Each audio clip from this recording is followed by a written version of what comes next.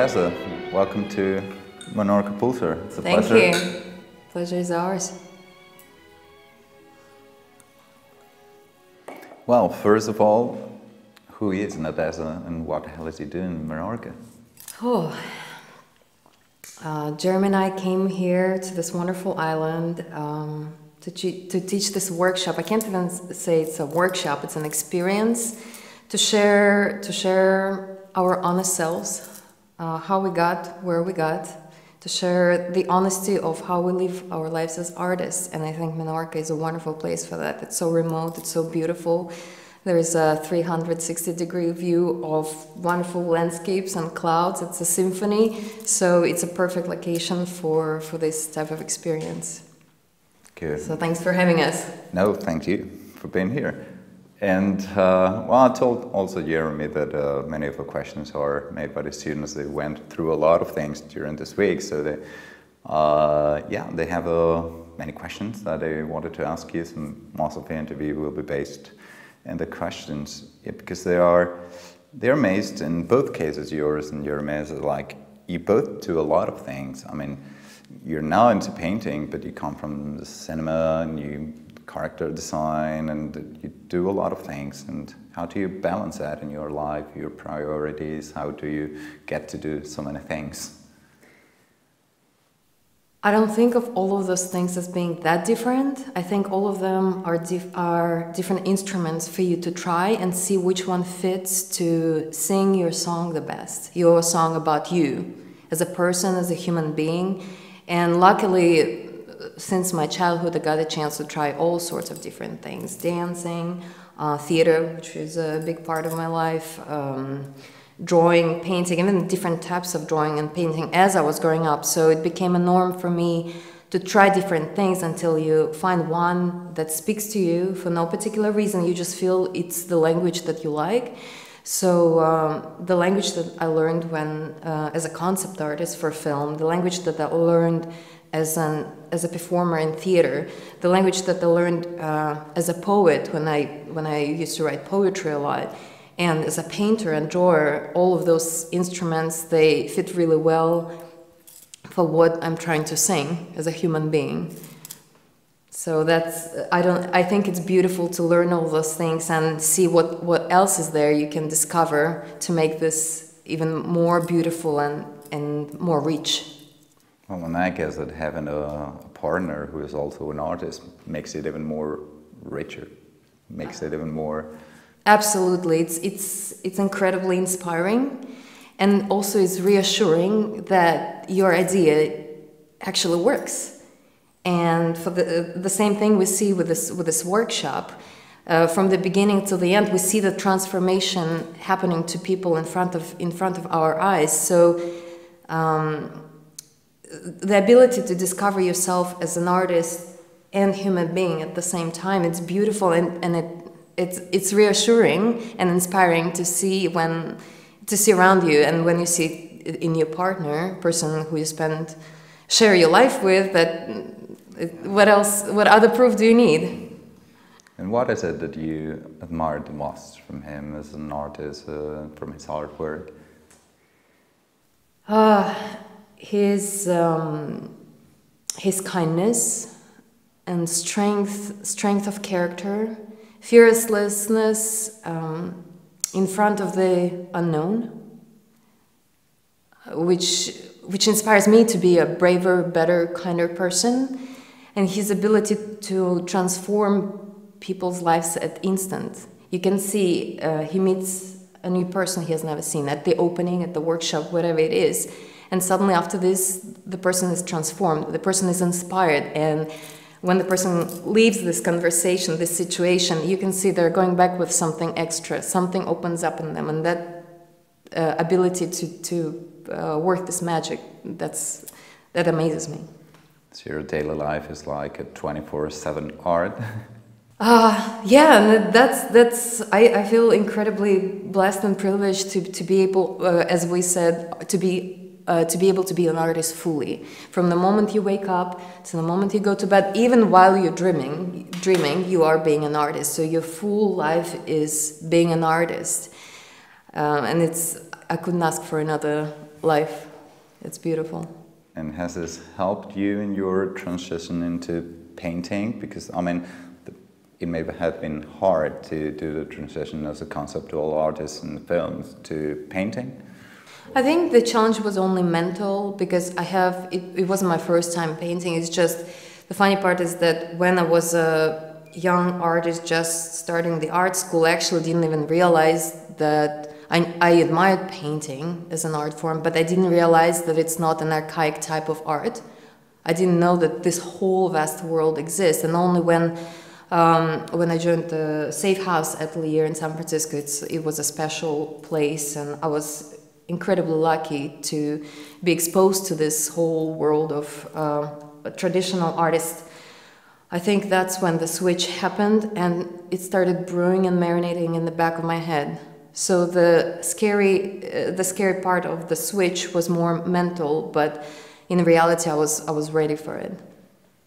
And you ever thought about, like, a way back, like putting the characters you paint into a movie, or? I think subconsciously, absolutely. There was a moment, because I was, as a concept artist, characters, as I said, was my favorite part of the whole picture. But as a concept artist, I always felt like you get to explore the exterior of the character. You get to explore costumes, you get to explore visual effects related to the character, all the things that are exterior, because the interior part is explored by an actor. And suddenly, I discovered that by making the character your own and expressing it in the form of painting, and I have other forms of art that I previously experienced, I've also included into the painting part, which is a preparatory work for a painting. I suddenly discovered that you can also explore the character internally. You can go inwards. You don't have to be as outspell everything. So your character exploration goes into 2 dimensions. You can explore emotional world. How does it help you? I mean, like being organized, like the movie, all the things in the movie, like tight schedules and deadlines and all that stuff, helped you being organized as a painter, as an artist? And I think so. I think so. Because you have a schedule as a concept artist, as I say, it's very intense, so it becomes a norm. So being organized, it becomes a part of your existence. You organize your brain, and being organized means being organized in your studio, being organized with your references, being organized when you work on a show, being organized in big and small aspects of your life, and it just makes things easier because there's enough problems there to solve and get tangled in. Yeah, there's a lot of things out there. Yeah. And actually, as for your inspiration source, is it still more about film, about that kind of stuff, or are your sources moving more towards painting? I think that my main source of inspiration is actually not in the painting world. In the painting, meaning the dealing with paint on a 2-dimensional surface. My main source of inspiration, and sometimes it's a conscious decision to go into different genres that are considered art, music, theater, film, all of these things that I just mentioned, because I believe that all of them speak about the universal same thing as painting, just in a different language. So there are certain theater productions, certain physical theater productions that I really like, certain costume designers, certain film directors, and I know that when I'm feeling down and I feel I exhausted my resources of inspiration and energy, I know where to look to lift myself up. So you could move anywhere in the world and get the same inspiration, or you are affected by what surrounds you? I mean, Jeremy told us that he would move to Europe, and how about you? I think it's a little bit of both. Definitely not being attached to a specific geographic location is a big part of it, because once you realize that art is a universal language, and here's a proof of, like Jeremy was saying, we have such a nice group of people here.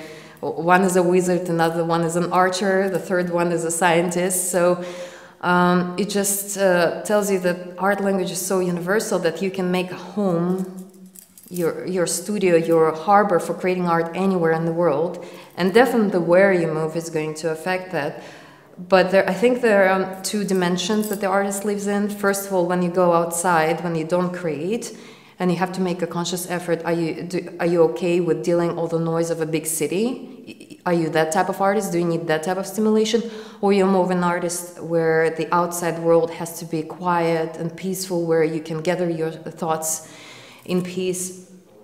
And the second world is how you organize the studio, and we talked a little bit about it in the workshop, and that's the second world where we, as artists, spend so much time in. So it's incredibly important how you set up that world, that immediately as you walk into that world, as you step into a studio, you know that this is the universe you want to exist in, and if it's something that's bothering you, you have to recognize what it is, because sometimes it's just like a fly buzzing over your ear, something is irritating you. So yeah, and just get it out of the way, adjust it, so every little element, smells, sounds, everything works to help you out, not to get in your way. So it's an outside and inside experience, and it's not tied to geographical location. Yeah, well, you mentioned that the world is so big, there's a lot of stuff going on. Like, how about all the social media? How do you deal with it? Is it more a tool or more an obstacle, or you're more used to it, or? I think about social media as well, I can compare it to a cake. You can have too much of a cake and get sick, or you can have a piece of cake to celebrate someone's birthday. So I think it's very important how you control yourself while using social media. And because Jeremy mentioned it's such a new medium, a lot of people get too much of that cake and they don't know what to do with it. I hope that in time people will become more conscious, as they do become conscious about what they eat. I think nowadays the knowledge of nutrition, what to eat and what not to eat, becomes more universal. Everyone is getting healthier because they take care and they stop for a second and they consider. I think and I hope that the same thing will happen with social media, because it can be good, it can be bad. It's all up to an individual who uses it, how he uses it, how much time he uses it for, and how much it lets that social media get into one's head. Yeah, true. So it's it's very important to be aware what's your stance and how you use it. Yeah. Yeah, because sometimes I guess that people are confused about if it's a starting point or a goal. They even forget where they come from or exactly where they're leading to. Yeah, exactly. And as well, if we talk about where we come from, what is it that you believed in when you started doing art that you no longer believe in? Well, one thing I just mentioned, that I believe that painting, the world of traditional painting, creating art as if it was, as people have been creating it for centuries, I thought it's archaic, so obviously I don't think so right now, that's for one. And another thing, I think I was separating the worlds of science, the worlds of theater, the worlds of poetry, all the worlds of creative work. I thought they exist separately, and nowadays, still, even right now, it's amazing how all of these little things that all of these concepts and fields of human endeavors, how all of them come into one, that art is so close to science, science is so close to poetry. It's all about how you look, it's all about the perception, how you look at it, so that doesn't get old.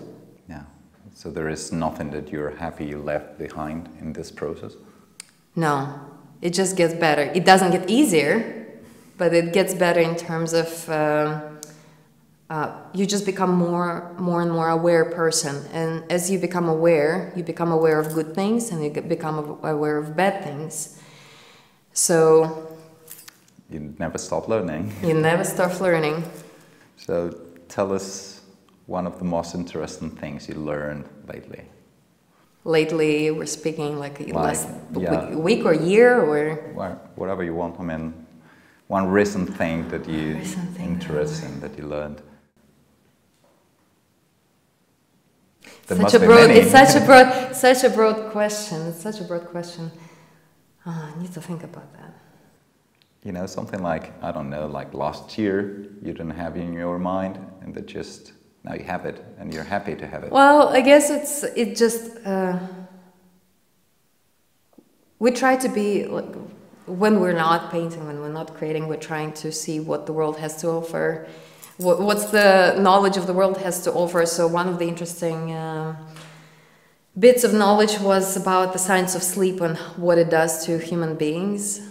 How sleep is, we know why sleep is important, and what happens in the brain when you're asleep, and how the learning process during your sleep works. I'm not going to get into scientific details, just to keep it short, that the states of consciousness can do so much to you as a person, as a human being, and the stage of sleep is incredibly important for creativity and learning. That's one of the main things. Just, I don't know if it's the main thing that I learned that changed me, but well, but it is one.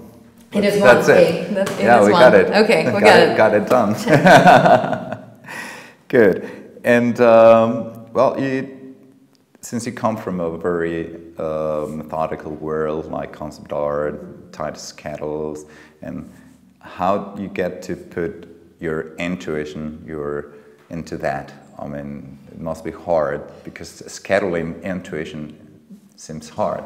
It's actually not that hard, because when you're part of the concept art team, like art department, even though every artist gets to do a little bit of everything, their strength, everyone has their own strengths. And I think one of the fun things about who I am as an artist, I was able to implement it into the world of concept art, and it's that practice of juxtaposing seemingly unrelated things together and coming up with something new. It's like reinventing things, reverse engineering things, which I continue doing right now in my artwork, in paintings and in drawings. And I think it all comes from my childhood. Once again, at the workshop I mentioned an example when, since I was little, and I have a very eccentric grandma, and I think she was one of the biggest influence on me as an artist, as a human being. So apart from the fact that she was speaking poetry to me, which was a normal childhood when you have a dialogue with a person and you speak in prose, as a monologue, and the other person, my grandma, would answer to you in a poem, that was a normal thing for me. And she liked to play games with me and my younger brother of, I call them broken logic, so things that are technically not logical, but they sound when you put them in the words that are logical. That they are logical. For example, that case of imagine a mouse living within a wall, and she would tell me, Nadia, tell me if it's right. A wall has a mouse. A mouse has ears. Does it mean that the wall has ears too, because it has a mouse? And imagine what it does to a fragile little mind. I was giggling. I understood. You still, even though you're five years old, you still understand there's something wrong about it. But what it did to my imagination, I immediately imagined big ears growing out of the wall. And that type of broken logic, and having so much fun with it, and having experienced it as a little kid, I carried through all of the artistic stages of my development as a human being. And I was able to find a way to use it in concept artwork, especially during the research time. And I do the same thing for my work as a painter and drawer. So somehow you grew up with this kind of mixture of logical and poetry. Exactly. Taking a concrete thing and making it symbolic, turning into a metaphor. I find it fascinating. I find it is so much fun to do, because, as I like to say, that words that we say to express ourselves, they actually are just symbols.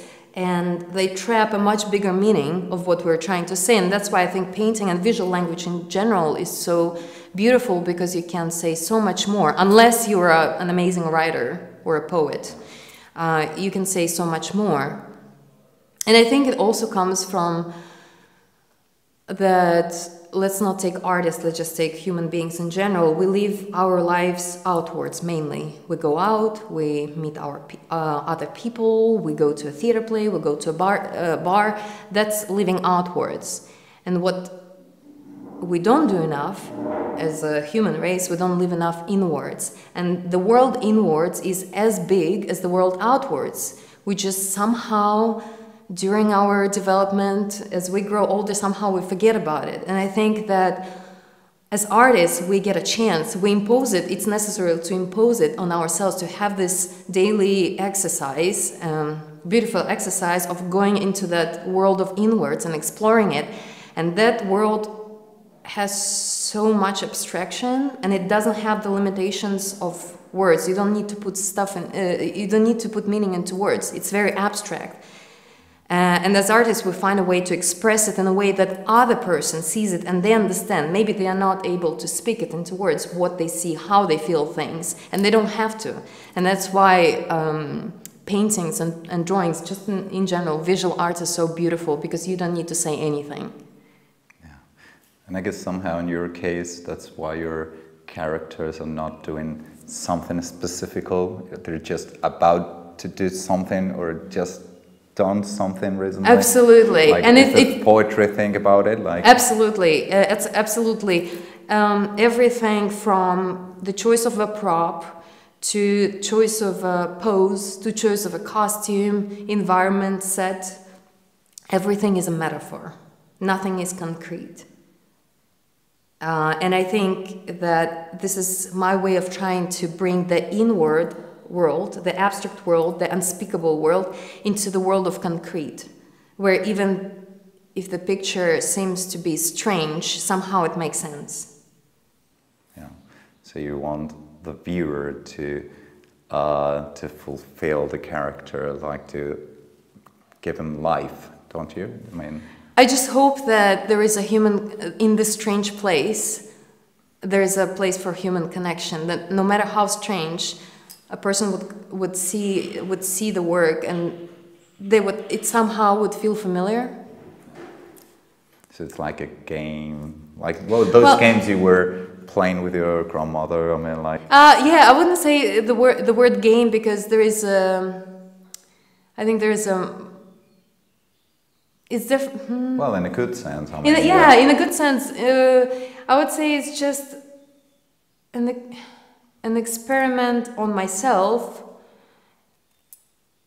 to connect with other human beings through such a journey.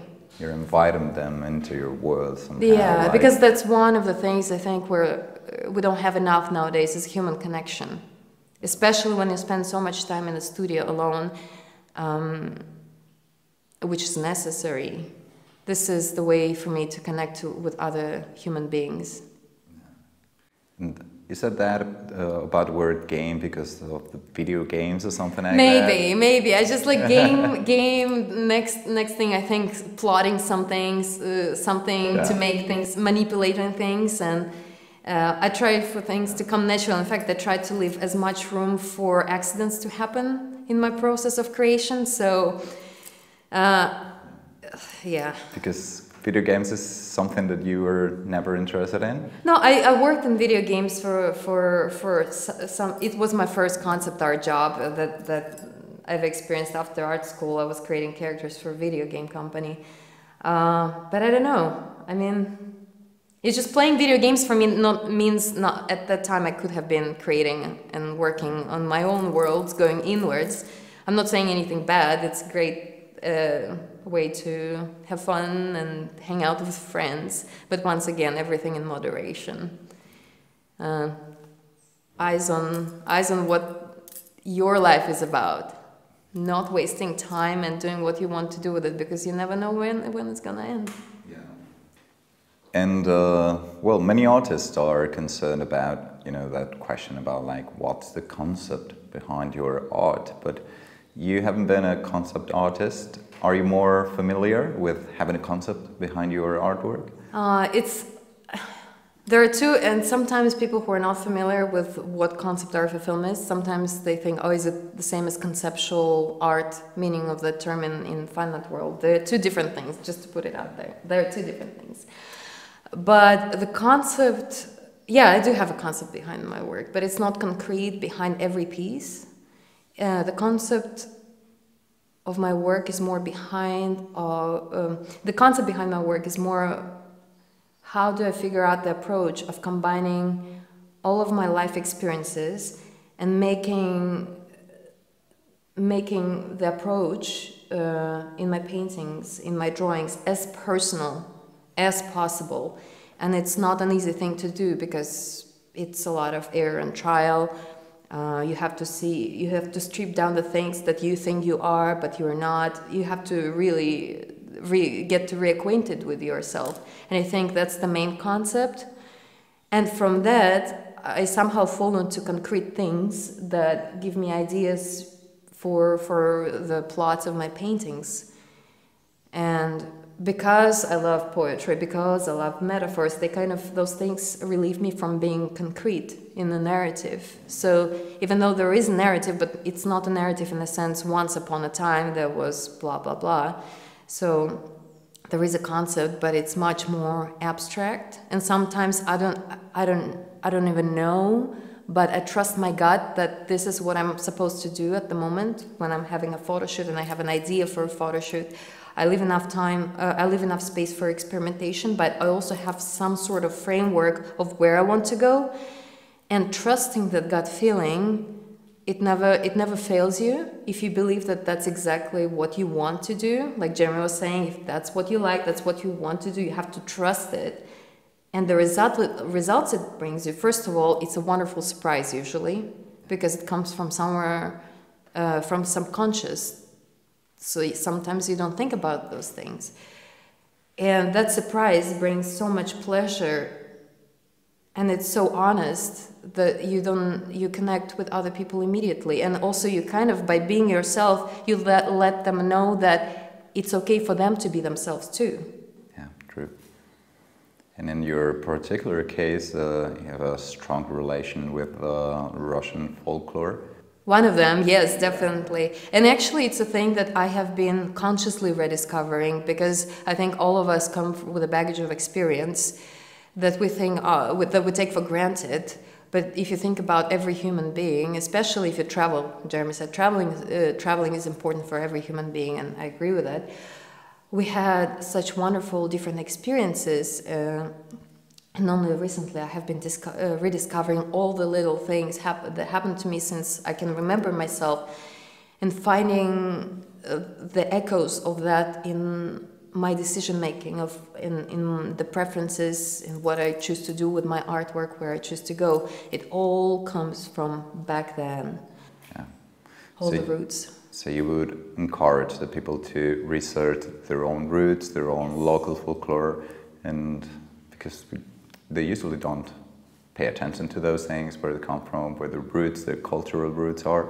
So this is something you would encourage the people to do? Absolutely, because that's the real treasure that no one else has. That number, well, I don't want to say the mathematical terms, but all of those experiences, all of bad, good, whatever they are, it's the treasure, and it could be an incredible source of inspiration if a person just takes a step back and looks at it from the outside perspective, because some things about your childhood you don't realize that they're actually special. Not even childhood, adolescence, all of those years, until you have a conversation with someone who is from a different part of the world and tells you, I can't believe you experienced that. And you're like, well, for me it was normal. What do you mean special? And then you realize, it is special, maybe I should look into it. And maybe that's where I need to look for my source of inspiration, because it's one of the paths that lead to pure authenticity, to honesty, to the real you. Yeah. Well, you both insisted in that point in not trying to be anyone else, like trying to know yourself and trying to be you. Has that been your main, so to say, like the core of your success, of all your development as an artist? trying to be you all the time? I don't know, success is such a strange world because I don't know, success means it's like success, there's some big finale to something that you have been trying to do for a while. I think no, success more in the sense that you've finally been able to do what you want, to do what you love. You don't need like a second job or something like that. I think, well, yeah, okay. So here I think there are two things. That I already accepted that this search is going to be a lifelong. I already accepted that there will be no final big celebration, victory, reaching that final one, big one goal. So, and another one, the success that you were talking about, is celebrating little breakthroughs. And I think I started making more conscious decision about giving it a little bit more respect, because in our day and age everything is moving so fast, and we set ourselves certain goals and we reach them, and then the next day we already forgot that we reached them and we strive for something else. So there is no space and time to stop and actually think, that was good. Did we like it? Did we not like it? What did we learn from it? You know, it all comes back to that, making the conscious decision of what you want to do next with your life based on what you just did. So what's your next challenge? My next challenge, just dig deeper. I feel like in all of this past few years experience, I only scratched the surface of that exploration of the world within. And when every time you do it, you see the potential and the vastness. It's like, you know, Alice in Wonderland, looking through the door, seeing that amazing garden. How do I get there? How do I get there? So I feel like I only scratched the surface, and it's a wonderful feeling that there's so much potential and so much magic to discover. So the journey only is beginning. Yeah, it's always should be. Yeah. And well, in fact, you do many things. You got many journeys going on.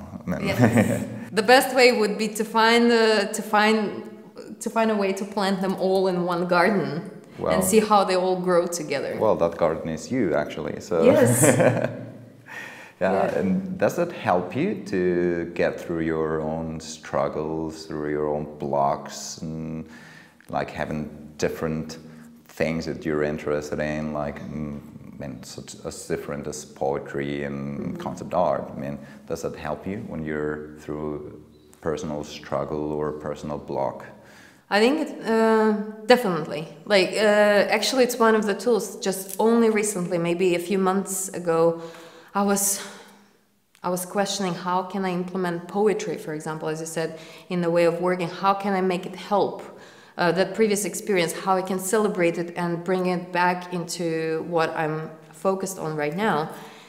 And I have been brewing and marinating that thought in the back of my mind. And only recently, I decided I'm going to try to write a poem just for myself, because my English is not good enough to write poetry, to write poetry, what is considered to be good poetry, but I really enjoy doing it for myself. So I was like, okay, I'll try to write a poem for my paintings. And I print it out and I keep it next to a painting while I'm working it. And what I've noticed that's the abstract brief, that's the abstract direction that I was looking for, that keeps my eyes on the goal of where I'm going with an art piece, but at the same time doesn't limit me, because there is enough symbolism, there is enough metaphor, so there is enough space for me to breathe creatively, yet moving in the direction, not scattering. Yeah, that helps you. Yeah. And, well, people are, well, all the students were really amazed by how active and many things that you do all around. And well, I asked Jeremy as well, but how did you come to this idea of going, like you say, 5 steps beyond the usual workshops? Did you find a lack of something in the things that you already knew? Well, I think it's just because even for me personally, painting, it's not what I ask myself, why do I paint? And I don't paint to make a picture. Painting is not 100% of my creative process, so I would be lying to myself and other people if it was just a regular painting workshop. Painting is actually only a final stage. It's like a relic that I take from the whole experience. 70% of the painting is actually done not in front of the canvas handling paint, so it would be not honest for me to say otherwise. So because of this experience, the best way would be to show all the steps, all the seemingly unrelated things that go into the process of creation. Yeah. It was the most for us. I think it was the most honest way to make change. No, to show it. And in fact, both your visions matched very well. I mean, it was like way showing. I don't know if it was a conscious decision made by you, like given two different visions and approaches to a creative process, or it was just natural? I think it was natural, but it made sense if you think about it, because Absolutely. It gives a vivid example of, even though we share this passion for creating things, we share the struggles when we create things, but what makes us different is just finding who we are as individuals and then pouring it onto whatever surface, whatever form of art that people are creating. And I think showing it as a living example that there are two people who share the concept of what it means to be an artist fully, not full-time, yet finding your own path while creating throughout the life. It was an important proof to what we were saying, like every little thing that we shared, like in the last day, Jeremy showed his photographs, talked about his filmmaking. I talked about creating characters for film, poetry, theater. We shared our own honest experience that is different, but yet it serves the same purpose of being an artist fully. And I guess that any tool is welcome for developing creativity. Yeah. Yeah, and that makes you realize that this is just an example of so many ways you can go about it, that the sky's the limit. So you plan to be still on the painting world for a while, or painting world? Are you thinking about exploring other medias, or? I am, while I'm painting. When I set up my photo shoots, I'm pushing the way I approach photo shoots. I'm pushing them into the direction of theater, like the way I organize it. I build little sets. I organize little sets that are theater-like. I work not with regular models. I try to work with physical theater models, with Buto dancers, people who understand my language. And there is a difference. When I would work with those people, I just need to say a few words. They're like, I got it. And you can see, because we belong to the same, the way we think, we belong to the same word, they enjoy whatever I'm asking them to do as much as I enjoy it. And suddenly it's not, you let go of control, and suddenly the collaboration happens, and something new and beautiful happens, and you surprise yourself. It's letting go, it's controlled accidents. Yeah. That's what I'm looking for. Good. And once you got your body work, how do you find the art market to be like? I mean, it was a new world for you. How was it like to get into that? It's stressful to think about it. To be honest, it's stressful to think about it as a market. Because when you create something, and that's an idea that I try to force upon myself when I work on a show. I really try, even though there's a deadline, there's a show coming up, people are relying on you, I try not to think about it, because I found that I create the best honest pieces when I create for the sake of having this honest experience and then sharing it with people. Because as an artist, you will end up creating something. It's not like you're gonna stop. So the whole idea of the art market, I'm aware of it, but I try to, while I'm in the studio, try not to think about it. It's not easy. It's not easy, but once again, being in control. Because in your case, in a particular case, it must have been weird to go from commercial things like, film is always about commercial things, and dealing with this balance between commercial art and jumping into fine art. Do you still have some struggle with both, or?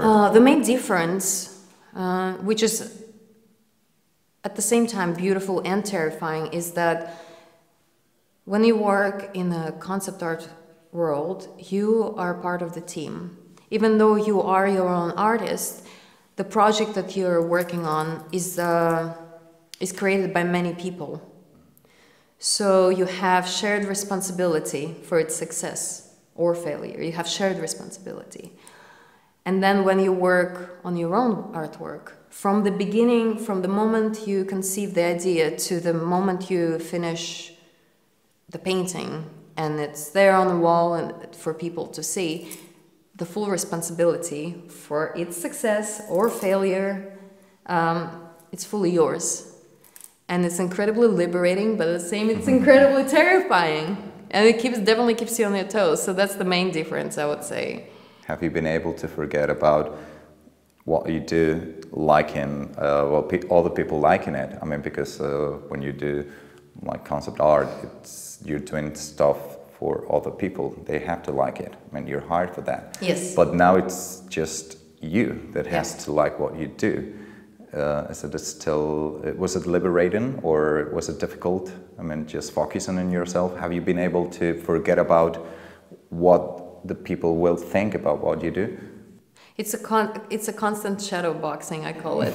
It's a constant. Your brain is your best friend and your worst enemy. So it's always making yourself, if you see you're getting in the stressed mood, and if you notice yourself, oh, that people's opinion influenced me and now I'm not doing or stop trusting myself, you need to immediately take charge and tell your brain, don't listen to this. If you think that that's the right thing to do, do this.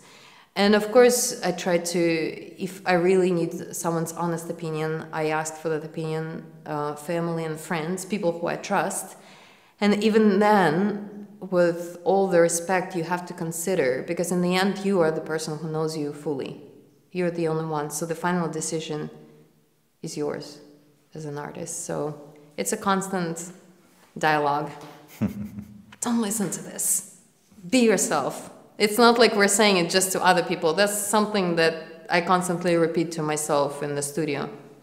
Well, but the students in this workshop also learned that, I mean, by themselves, like try to just listen to yourself. Yes. It? Yes. I know it can sound, for people who from outside it might sound cheesy, like it's like a slogan, like a motto, listen to yourself, be yourself. But it's true. Yeah. It's true. I leave myself sometimes notes in the studio. Everyone has moments of doubt, self-doubt. So I leave myself notes in the studio, on the ceiling, on the walls, for moments like that. You need to know how to deal with those moments of doubt, whatever your way is, if it's working out, if it's going hanging out with a trusted friend, if it's just escaping into nature, you have to know in advance what you're going to do, because those moments happen to everyone. Yeah, because you said, like you said before, you told the people that you used to have these notes around your studio. Could you tell us about like 3 or 4 of them? What? Oh, the main one is above my head in front of the easel. Paint for yourself. It sounds like, if from the outside, once again, sounds like an arrogant statement, very self-centered, but you're doing everyone a favor by being yourself. True. If the world consisted of people being true to themselves, it would be such a beautiful place. And that's the world we want to live in. And any other important note to myself?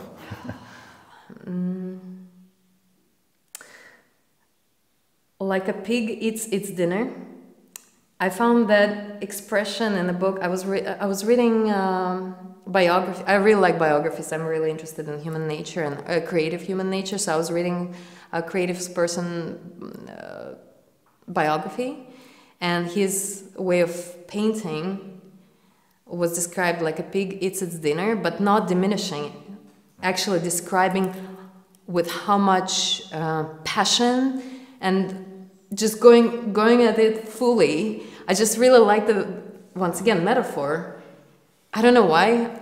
Some things don't have to be explained, but I loved it, and that's a reminder to myself. Paint like a pig eats its dinner. Just paint fully, go for it. emotions full on. Whatever needs to happen to help you to get to that state, do it. So that's another one. Yeah, and another good advice for everyone who attended workshop. Oh, and the pigs. Speaking of pigs, I love those two next to the... Yeah. Well, you made friends. Yeah, definitely. Yeah, they learned a lot, not the pigs. What did the pigs learn? I guess they learned something too. Yeah. Being close to the student must learn something. But yeah, and what did you learn from the students or the pigs? I mean, what have you learned lately from the people you work with, the people you're teaching?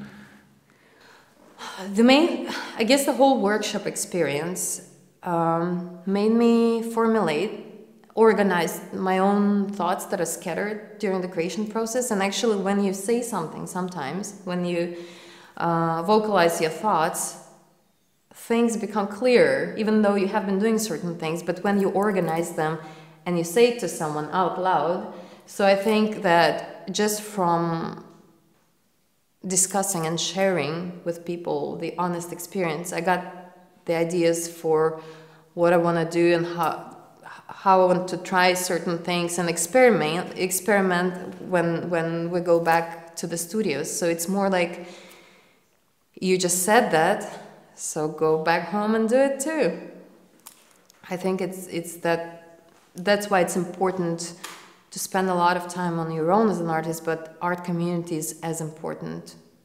Because when the experience is shared, it just reminds you you're not alone. Like we were talking to artists, and some of them say, oh, we don't have any too many artists or painters living in the area. Well, now we know that there's many of us around the world, and like we got stuck in a hurricane in Barcelona while coming here. The first thing we did, like we know we have artist family here, so we reached out to beautiful people, Barcelona Academy of Art, and they welcomed us. And they're great people. Yeah, they're great people, and we're grateful for the art community that we have around the world. That's the main thing. You have another home in here. Thank you. Man. And well, we were talking that there were animals outside the studio, and maybe the ego is another animal we should live outside the studio as well. Ego? Yeah. Absolutely. And the more you put the hard, honest work into what you do creatively, the more humbling experience it becomes. Because the more you learn, the more you realize how much you still don't know. And I think that's one of the reasons why I also like painting so much, because it always keeps you on your toes and keeps your ego down, because there is no space. There is no space for it. The space is already full, so please stay out of the door. Yeah, definitely. It's a very humbling experience. But is it a struggle, or is it easy for you at this time, like taming your ego? Or do you still struggle with it? I have a different... Ego is not a struggle, because the whole experience, as I said, is incredibly humbling. I think the experience I'm still not getting a hang of is the experience of undermining myself, self-doubt. That's the biggest wild animal I still need to tame.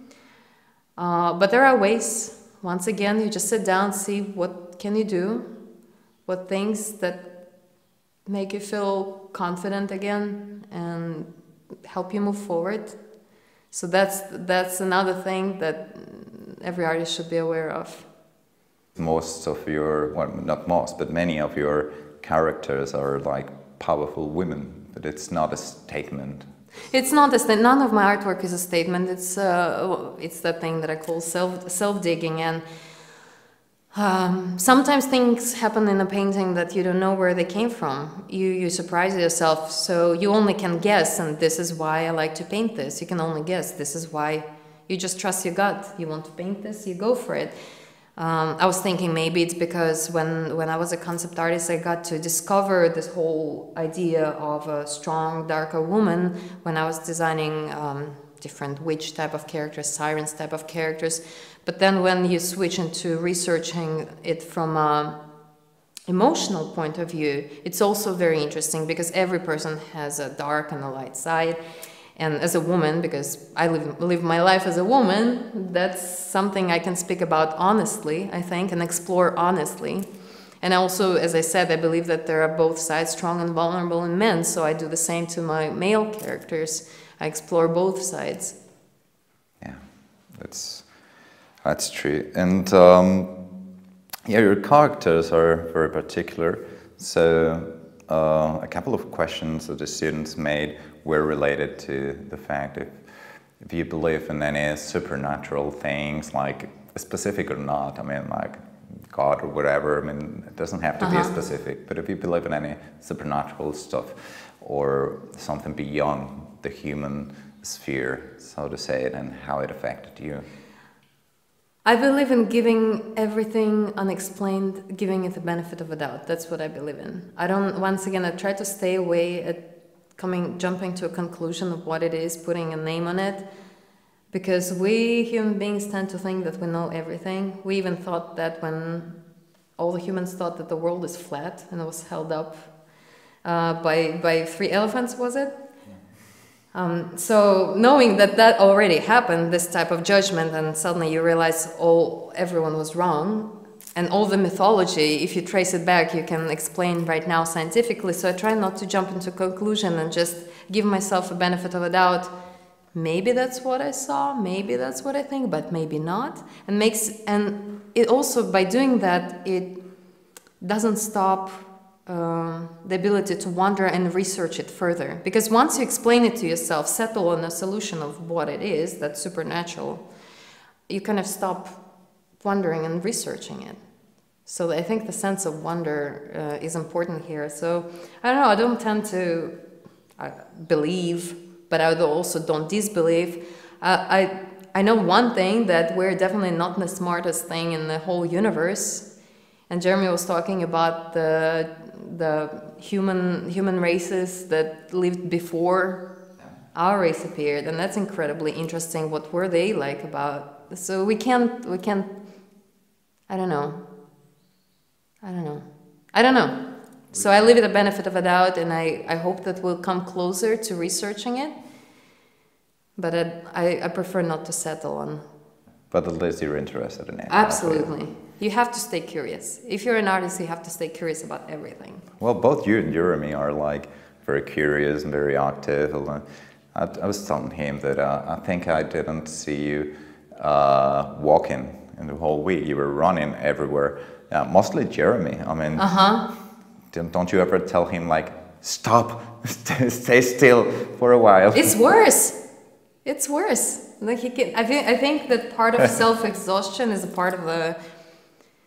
It's a part of the whole package of being an artist. The same thing happens in the studio. The same thing happens at home. And we were saying it to the students. The reason why it seems to be so intense, because this is how our life as artists is. It's incredibly intense, hard-working experience. But however it is, in the end, we love it. So it's just a part of the whole thing.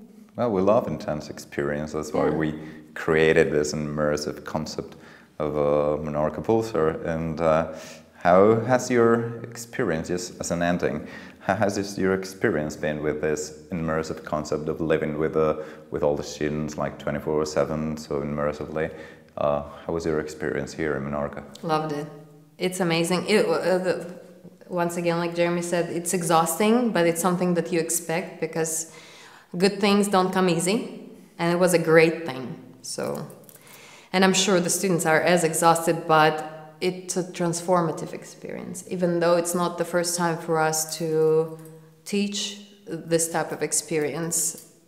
Every time it's a new transformative experience. So we are grateful for this opportunity to you and Carlos, that you believed in our idea as well, and you helped for this idea to happen. We are grateful to the students for their generosity of sharing and opening up and trusting in this experience. So we are as grateful as everyone else. Yeah, we are too, that you trusted our project. And well, there's no need to say that you got a home in here, and we'll be so happy to have you back, you both or any of you separately. I mean, you got a home in here. Thank you. And well, cheers to having you back. And it's been a pleasure.